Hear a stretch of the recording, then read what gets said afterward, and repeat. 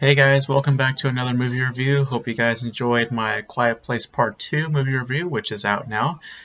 This review will be posted on Saturday because with The Quiet Place Part 2, there was also another big release that came out this weekend, and that would be Cruella, and that's what we're reviewing today.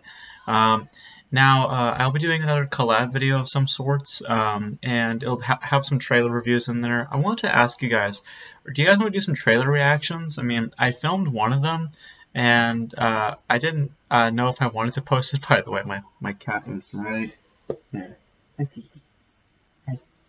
So don't just, if you notice the cat, just just got a little cat running around.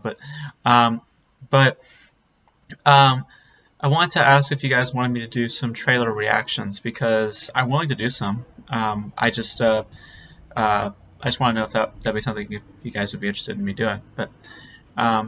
But anyways, let's get into the Cruella review. So Cruella is, of course, the origin story of Cruella de Vil, of the villain character from 101 Dalmatians, and starring Emma Stone, and it shows her becoming basically a fashion designer. She wants to be a fashion designer, and she eventually gets that opportunity, and she gets to work for, I forget the name of the character played by Emma Thompson's character, but gets to work under her wing and eventually learn some dark secrets, and eventually she starts to become the Cruella that we all know and love.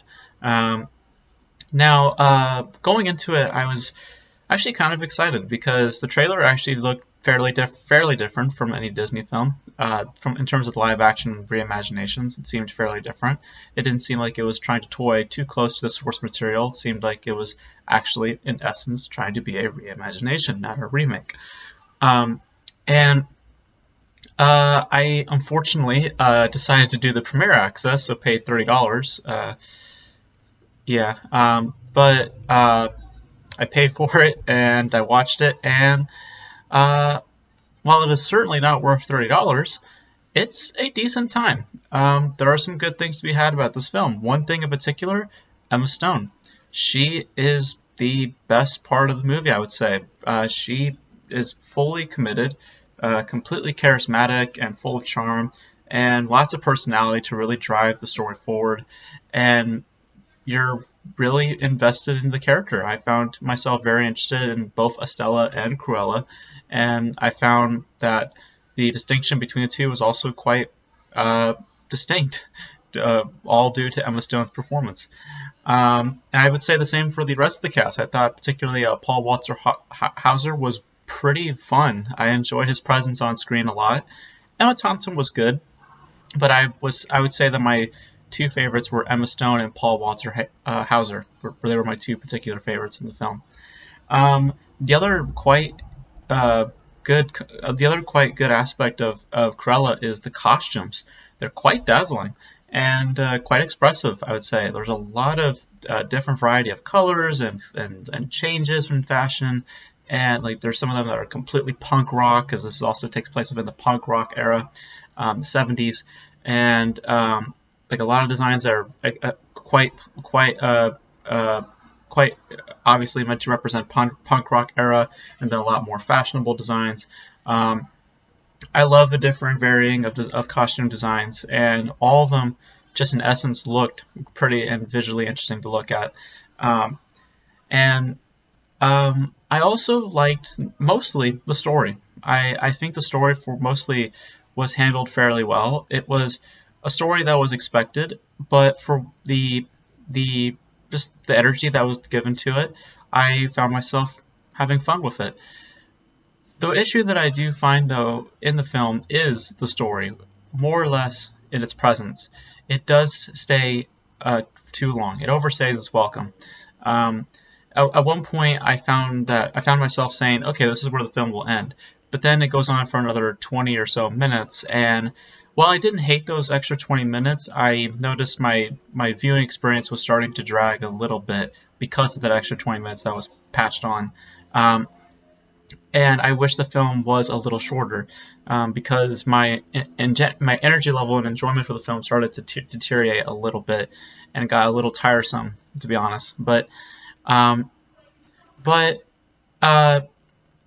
did find myself enjoying this film, though. I think that it's a decent Disney film for what it is. I mean, it isn't the greatest of the Disney reimaginations. I still give that credit to like Pete's Dragon and The Jungle Book, but um, though it isn't one of the greatest ones, it's still charming. It has lots of wit and spirit, and through a lot of its expressive costumes, a charismatic Emma Stone. I would also give that credit also to Paul Walter Hauser, and a engaging narrative, mostly, creates a satisfying experience, even if it does overstay its welcome towards the end. So, is it worth $30? No, I would not say pay $30 on Disney Plus.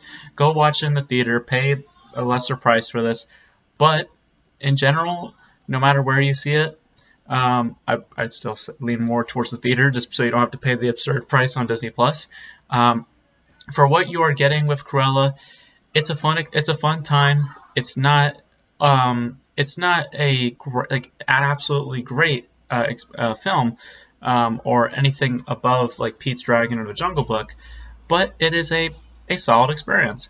It does overstay its welcome though. It does drag on a little bit, but for what I was looking for, I got pretty much what I wanted with Cruella. It's a decent origin that had, albeit a little bit of a new wrinkle, a little bit of a new tone there and there, for a Disney film.